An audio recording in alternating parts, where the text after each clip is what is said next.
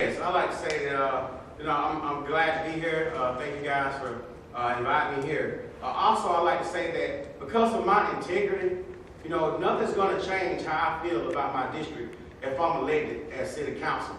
And another thing I want to say as well is I have not forgotten, not only do we have veterans within our district, but also we have other heroes as well. You got the crossing guards, you got the police officer, convenience store workers, daycare centers. They are heroes too, and they should be acknowledged as such. So if you put John Hogan in that seat November the 5th, I got you.